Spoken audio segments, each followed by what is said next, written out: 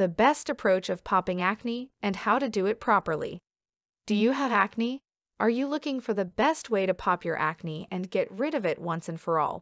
I've got just what you need. In this video, I'll show you how to properly pop your zits, do a deep cleanse. With these tips on popping your pimples, they won't be around long enough to cause any problems. I hope you enjoy the video.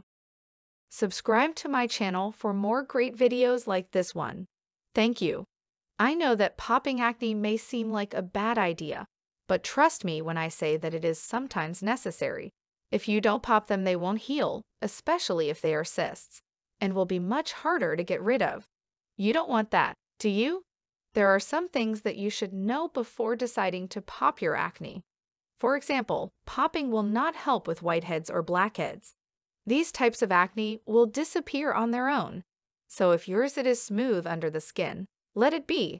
Also, popping can make acne worse if you don't know how to do it properly. So read carefully before popping your acne.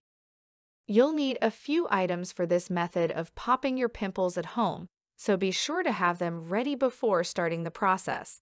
Here is what you will need: a sterile needle, clean fingernails/tea tree oil, clean towel, rubbing alcohol or other type of acne-fighting topical ointment/cream. This will help to prevent scarring.